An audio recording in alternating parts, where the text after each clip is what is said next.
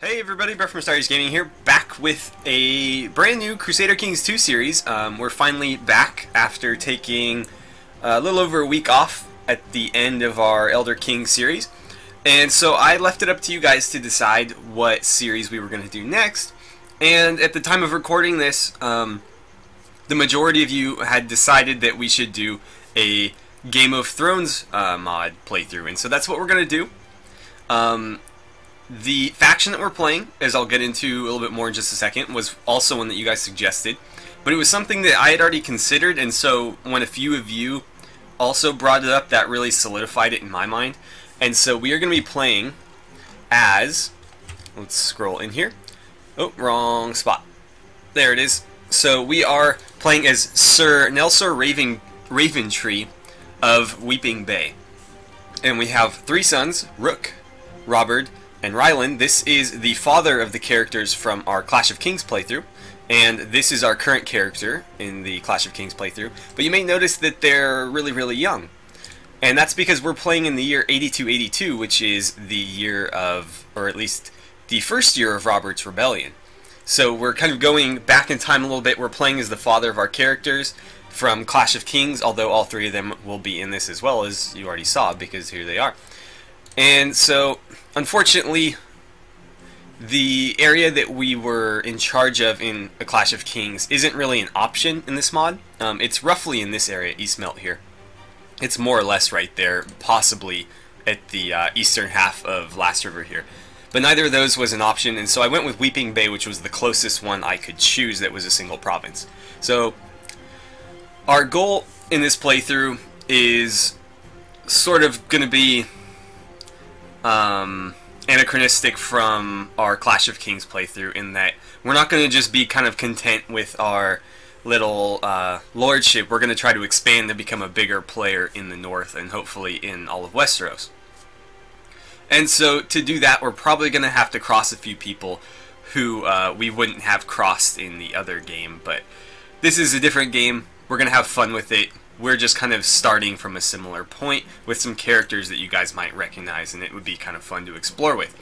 So, again, we're playing as Lord Nelsor, and so we're going to need to set up our lordship here. We are obviously holding Weeping Bay. Weeping Bay is part of Carhold, which makes us a vassal of Harrion Karstark. So if we click on the lordship of Carhold, or sorry, Rickard Karstark, his son is Harrion Karstark, my mistake. And obviously he is the vassal of Lord Paramount Eddard Stark.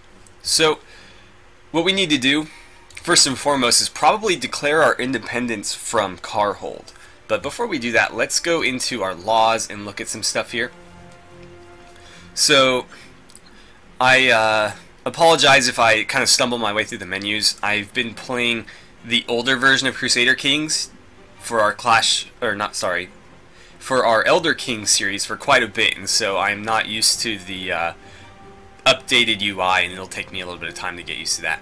But it looks like we have agnatic, cognatic, primogenitor inheritance, which means that our eldest son is going to inherit, but I think that means that females can inherit, yeah, but they're secondary to males. We can change that, but that will probably be way off. Let's see, the realm. I don't think we can really do much being such a minor lord. And obligations, this is cool. So I can, is this for my vassals? Or for, I imagine it's for my vassals, which I don't have any of. So that's not going to be important. Council will be important. Let's go here. We need a Castellan. Wow. Not a lot of great choices here.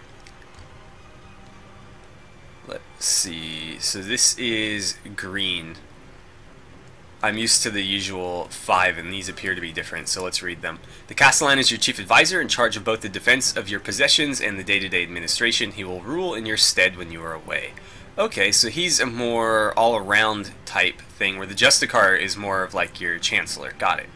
So I think the Justicar needs to be Leopold here.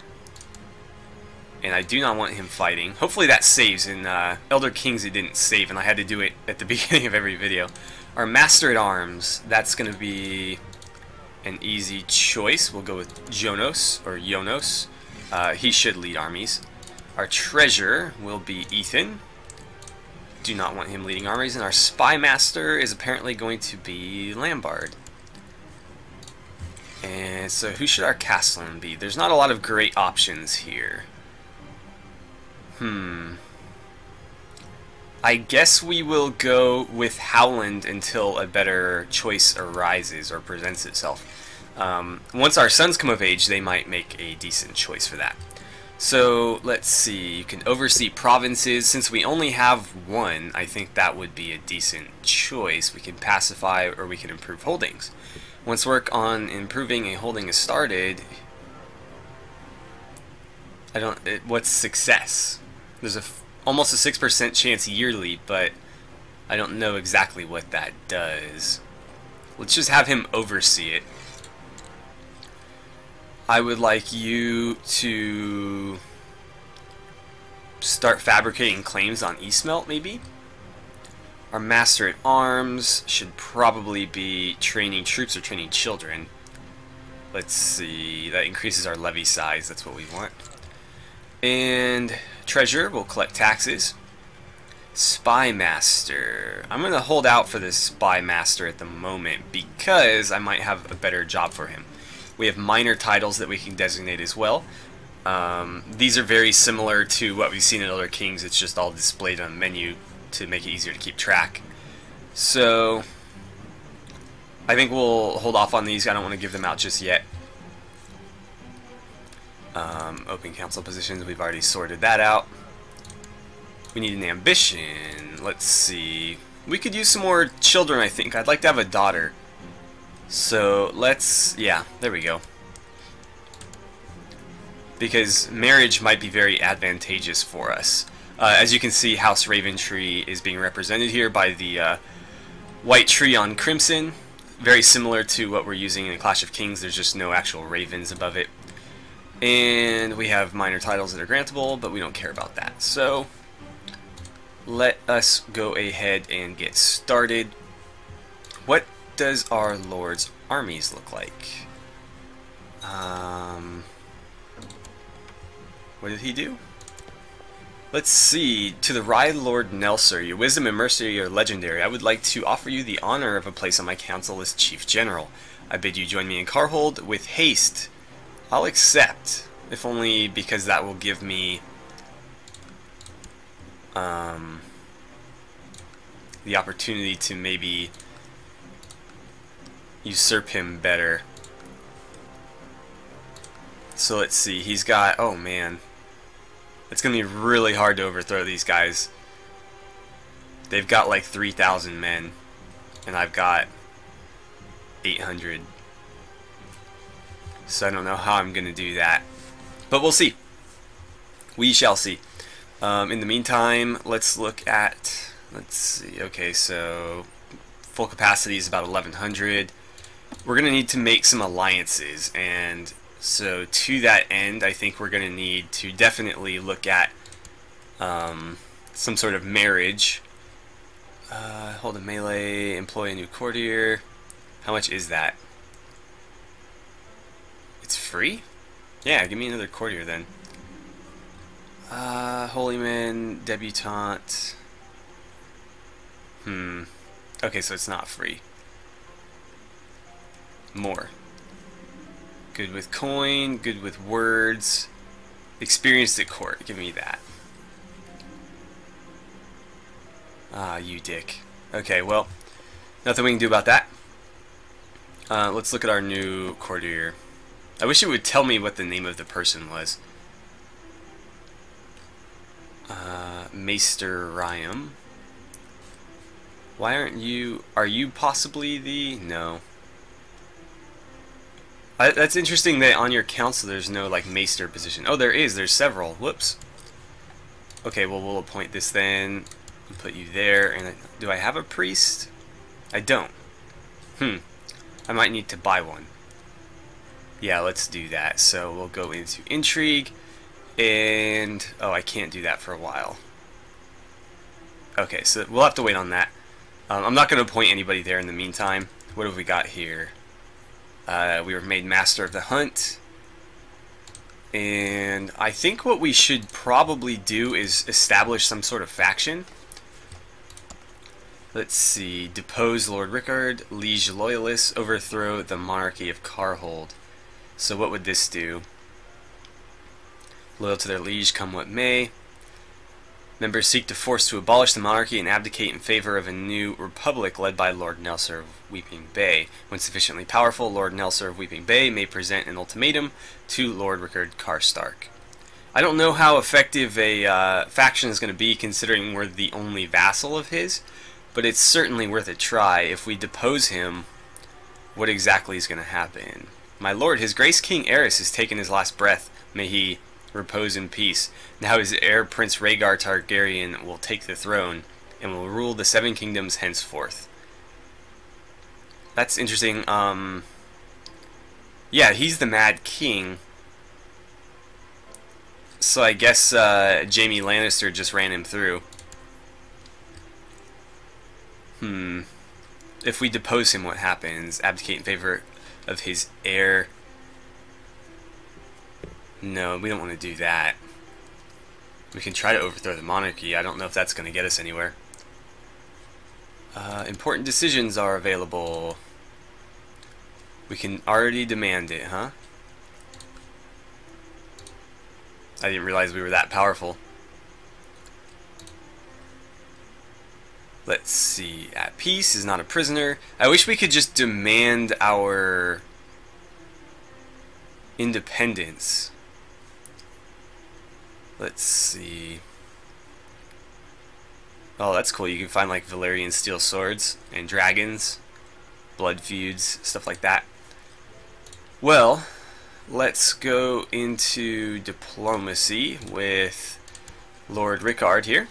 We can declare war, we can resign from his council, send him gifts, arrange marriages, betrothals, educate his children, kidnap, kill, incite revolt. That would be interesting. So I could try to bait him into a war with Eddard Stark.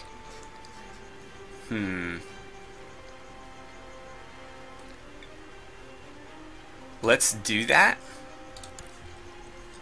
And then, if I could have my spy master, let's see, discourage vassals from associating with factions or recruit new members of our own. This is increasing the likelihood of intrigue events against them. I think that's what we want. Although he's not a very good character, so we'll see how effective that is. Festival, okay. So what does this do? Intrigue and diplomacy for 2 years. I'll just go with that. And holy sites: Castle Black, Winterwood, God's Hill, Harrenhal, and Fist of the First Men. Okay. So we've got Lord Commander Winton. Okay. Interesting. I wonder how the Night's Watch works in this. So it looks like we're winning against Prince Rhaegar. Hopefully this isn't bugged and it keeps throwing those at me. Very interesting indeed, though. So where is this war happening right now? I would assume that everybody would be going at each other, but apparently not. Let's see, intrigue. Is there anybody willing to join? Oh, it'd be awesome to get him to come around.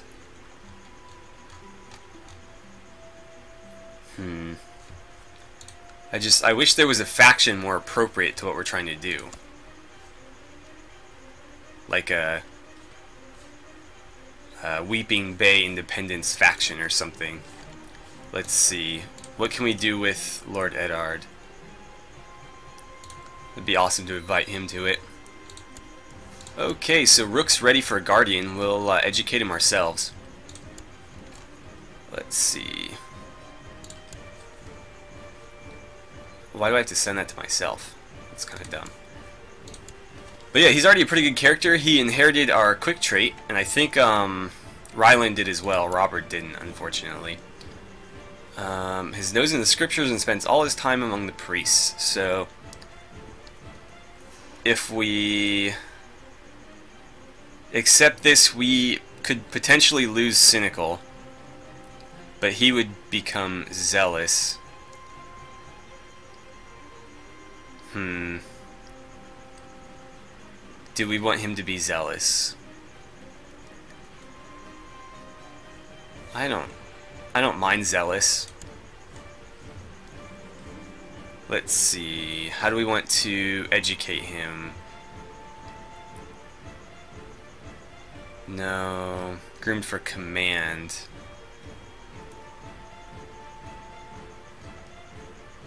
I would prefer to groom him for command, I think. I mean, he's eventually going to be leading his faction, so I think that making him a good commander is smart. Apparently we don't have enough money for a lot of this, though. We'll spend highly to get Rook the best equipment possible. A very good tutor will help him be successful. The basic equipment will suffice, and very essentials.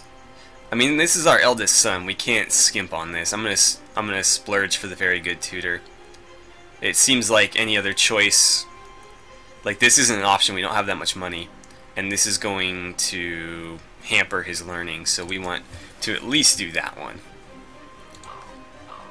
Let's see. My lord, it has come to my attention that nobody's been designated as regent for Weeping Bay should the realm need it.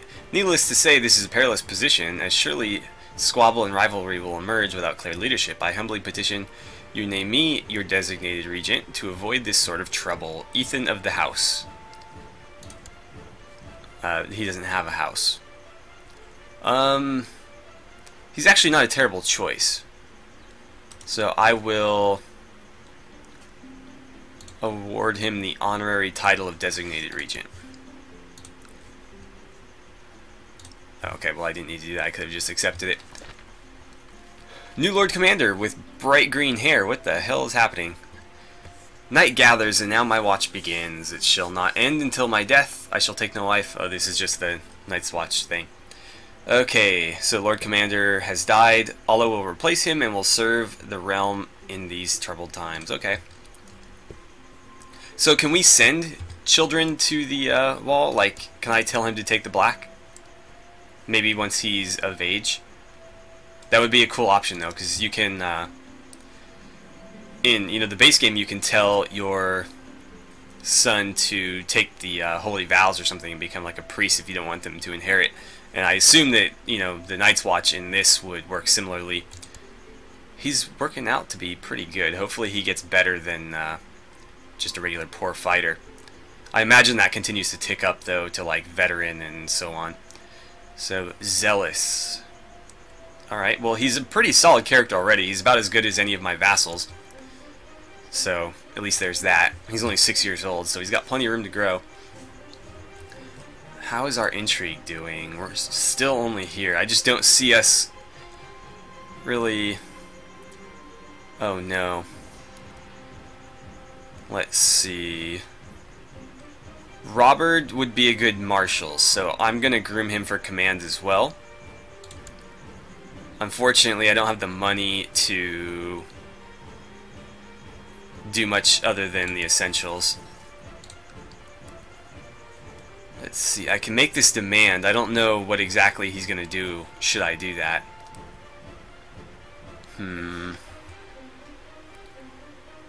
Let's see, what's the white book? Oh, the King's Guard, okay. Well, I don't know, you guys will have to help me with some ideas here on how we can kind of worm our way out from under the Karstarks.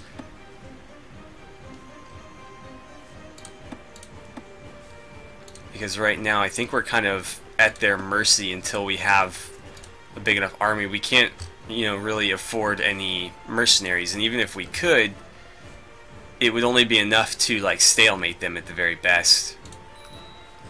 What's here? Righteous imprisonment of him. What did he do? He seeks to kill Howland. Okay. Well, can I just tell you to stop? Yeah, okay, I'd rather do that. He's fairly loyal to me and the only competent commander I have under me, so...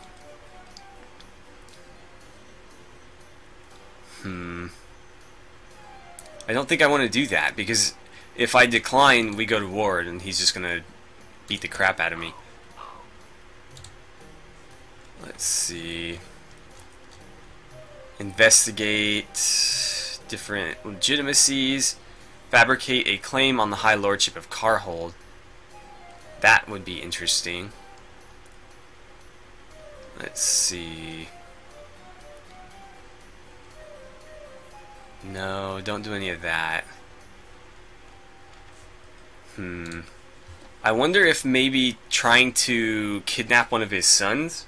I feel weird playing this way because it's really the only way to play Crusader Kings, but it goes so against the character I set Lord Nelsor up to be. He was supposed to be someone in a similar vein to Eddard Stark, who is very noble and honorable and just, and we're playing him more like Littlefinger or somebody just because that's the way Crusader Kings plays. But yeah, I just don't see how we're gonna worm our way out from under these guys. Oh, and they have all this too, so they could potentially have a lot more than 3,000, including all those. Now, we're not really making any money either, which is unfortunate. Let's see, we don't have any trading posts or anything. Oh, we just had our 50th birthday and now we're all gray. Let's see. Maybe I can form some sort of alliance here. Let's see, Malador, Umber, huh? Would the Umbers potentially want to put me on the throne of Carhold? Let's see, Malador, are you the... No. Brun is the main regent here. Could we potentially arrange a marriage? Do you have a daughter? No, it doesn't appear that you do. Does anybody nearby have a daughter? No. How about you, Malador? No, you don't even have any children. Huh. Let's see. How about the Boltons? I don't like siding with the Boltons, but we may have to. I don't like that they did that. They should have made Ramsay Snow a bastard, because that's totally a thing in this game. Oh well. Anybody else?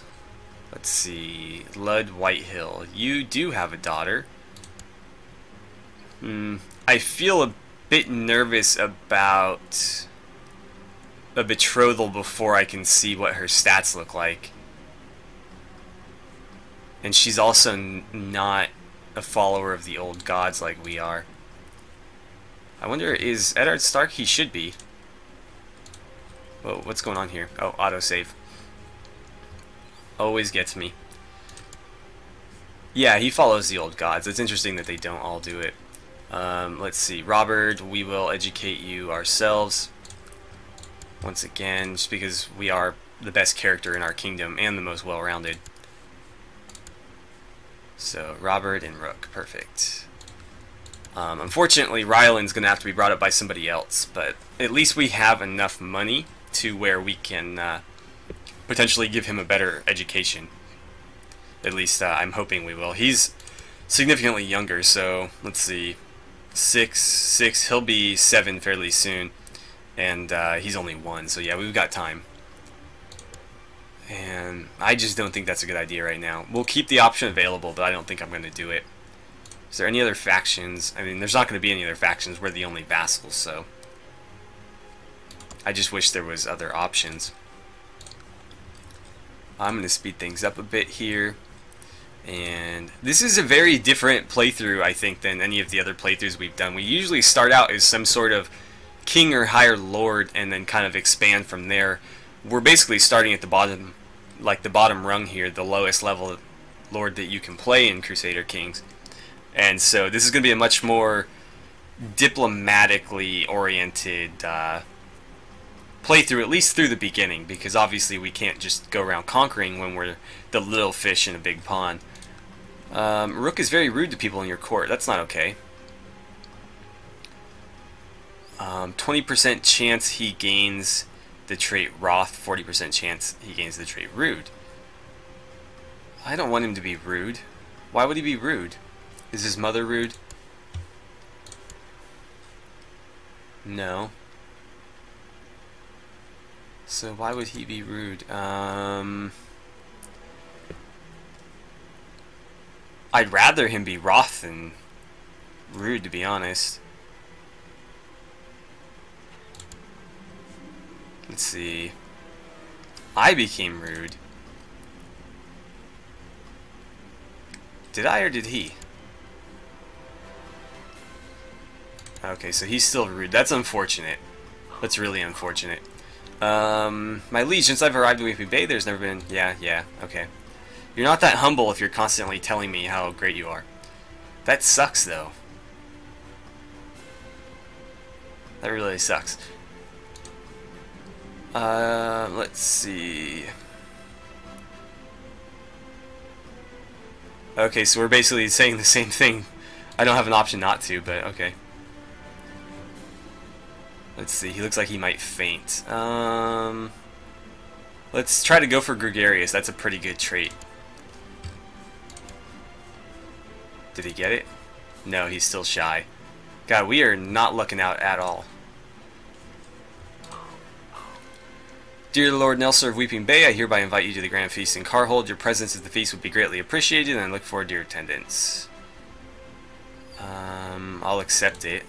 I have no reason to cross him until we can actually do something, so I may as well just kind of buddy up to him. Looks like the War of the Usurper is almost over. I assume we can look forward to Robert Baratheon being king fairly soon. Let's see, Kingdom of the Vale. Lord Rickard greeted us warmly to his feast. Wine was served, and the most delicious aromas came from the kitchen. Okay. And let's see, that's Bywater. Where's Storm's End? It's in this general area. Cool. Prestige. Prestige is nice. There's Storm's End. Robert Baratheon. It doesn't really look like Robert Baratheon, at least I assume.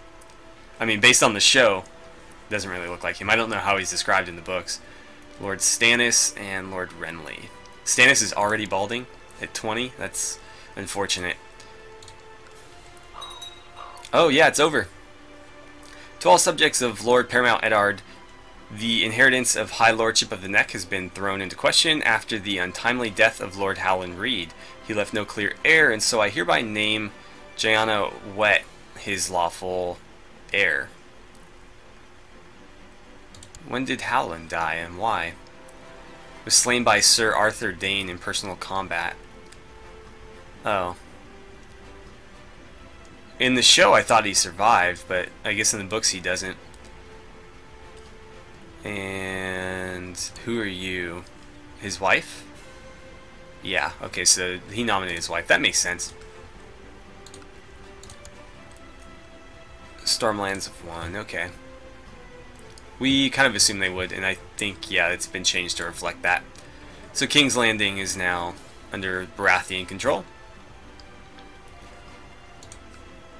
And I wonder if...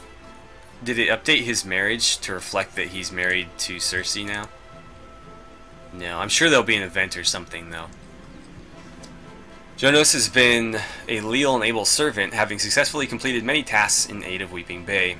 It would be seen as the right and honorable course to reward him with certain incomes and grants, so as to foster greater loyalty. I give him 2.4 gold. Sure. That's not very much, so I can spare it. Although I'm not making very much. We are at least turning some sort of income. We get like 1 gold a month, so it's not terrible. Not terrible, but it certainly could be better. I just don't know what else we can do to kind of speed this along, so you guys will have to help me out with that. Alright, well I think that's been enough for one episode, so we'll go ahead and break it off here and we'll pick back up in the next episode. Hopefully you guys can come up with some decent ideas on how to worm our way out from under the Karstarks, because I'd like to become a Lord of the North in our own right rather than a subservient lord to another lord. I'd also like to take Eastmelt for our own. It's not anything compared to Karhold, but at least we can start, you know, accruing some territory and building some small little lordship for ourselves, and from there we can kind of figure out what to do. But yeah, you guys will have to throw me some suggestions as to how we can maybe do that. But for now, thank you guys so much for watching. I had a great time playing some Crusader Kings 2 with you, as always, and I look forward to seeing you back here for the next episode.